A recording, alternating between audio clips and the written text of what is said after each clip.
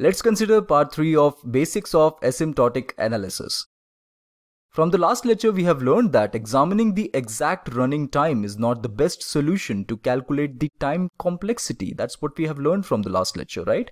It is not a best practice to know the exact running time of an algorithm. So what is the best solution to this problem? There are certain points we need to note here. Measuring the actual running time is not at all practical. We have learned this already, that measuring the actual running time is not at all practical. The running time generally depends on the size of the input. I want you to note this point, that running time generally depends on the size of the input. Now why I'm saying this? Let's see this with the help of an example. Suppose we have an array which consists of 3 elements like this. Now what I want to do, I want to add one more element to the beginning of the list. Let's say this is the element I want to add at the beginning of the list. For this purpose, obviously, I must have an empty slot here and I need to make 3 shifts. Let us assume that if one shift takes 1 unit of time, then 3 shifts will take 3 units of time. Isn't that so? If one shift take 1 units of time, then 3 shifts will take 3 units of time. I need to shift each element towards right in order to make an empty slot here. Now you can understand that with the size equal to 3, the time will also be 3 units. After shifting, this will become empty and then I can add the element in the beginning of the list. There is no problem in adding this element, right?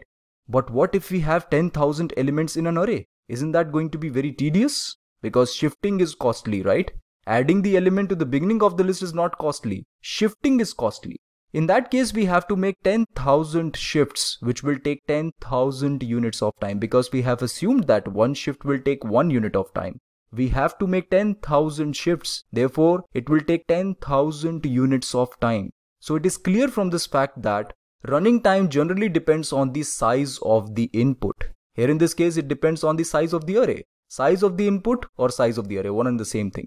So if the size of the array is 3, it takes 3 units of time. If the size of the array is 10,000, it will take 10,000 units of time.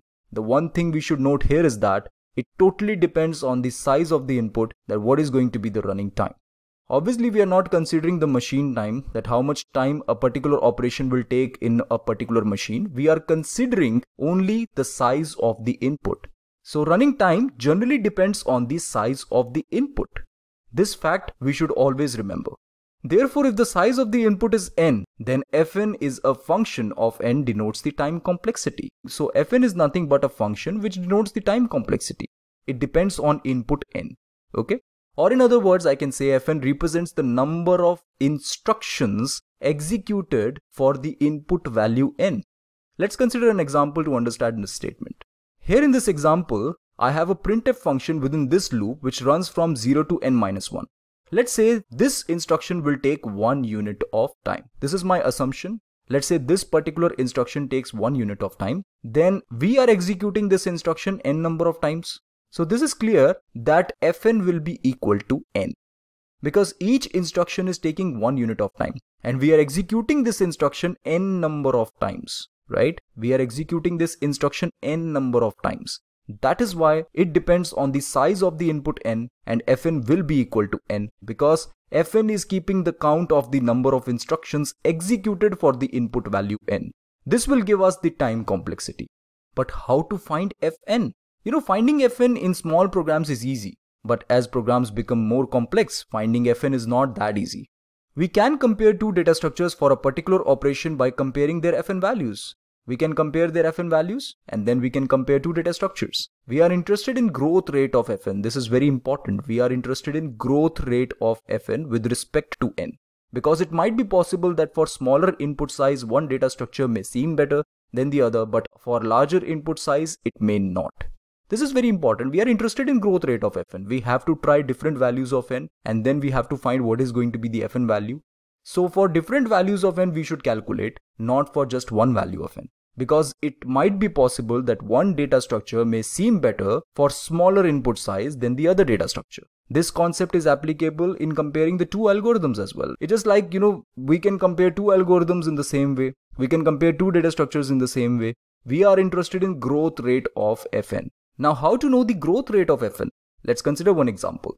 Let's say we have fn equal to 5n square plus 6n plus 12. This represents time or number of instructions executed.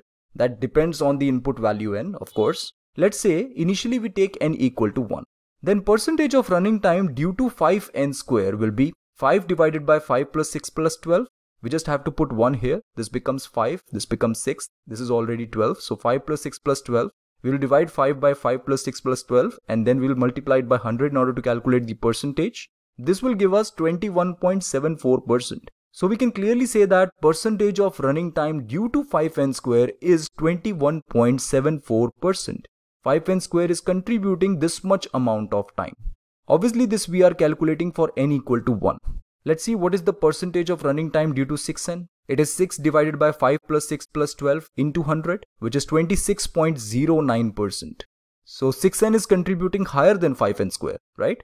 Now let's see what is the percentage of running time due to 12. It is 12 divided by 5 plus 6 plus 12 into 100, which is 52.17%. It seems like most of the time is consumed here. But wait, we have to see the growth rate. We cannot say right now that maximum amount of time is taken by this 12. Let's see for the other input values as well. Let's say n is equal to 10. In that case, 5n square is contributing 87.41% of the running time. You can clearly see the growth here from 21.74% to 87.41%, while 6n is decreasing. It decreases from 26.09% to 10.49%.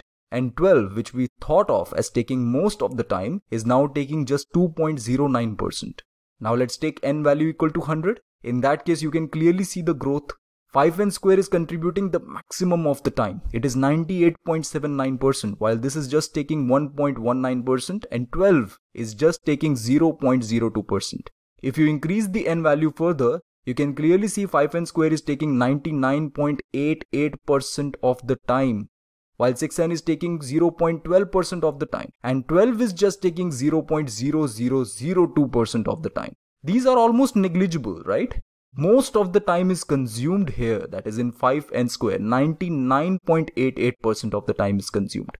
So from this fact, it is clear that for larger values of n, the squared term consumes almost 99% of the time. This term is consuming the most of the time. Let's say you have taken the value of n equal to 1 and you simply say that 12 is taking the most of the time.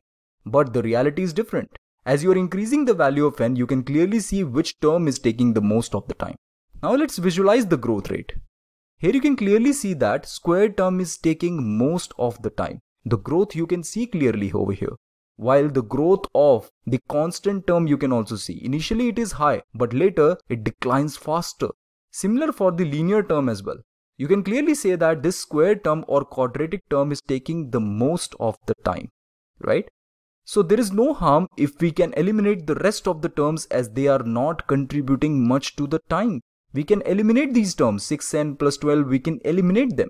There is no problem in eliminating them because we know that 5n square term is taking the most of the time. It is 99.88%. We are getting the approximate time complexity, isn't that so? And we are satisfied with this result because this approximate result is very near to the actual result. If we take fn is equal to 5n square, there is no harm. We know that it is taking 99.88% of the time, or it may take even more. We are getting the approximate time complexity and we are happy with it. There is no problem in eliminating the rest of the terms. This concept of calculating the approximate measure of time complexity is called asymptotic complexity. We are not calculating the exact running time here. We are eliminating the unnecessary terms. We are only concentrating on the term which takes most of the time. Okay? So this approximate measure of time complexity is called asymptotic complexity. And this is what we are interested in. We are not interested in calculating the exact running time. We are not interested in which machine we are executing our algorithm. We are only interested in calculating the approximate measure of time complexity. And we are satisfied with this result. We already know this fact that time complexity depends on the size of the input. As you increase the size, you can see the time complexity changes. So it depends on the size of the input and we are happy with this result. Okay friends, this is it for now. Thank you for watching this presentation.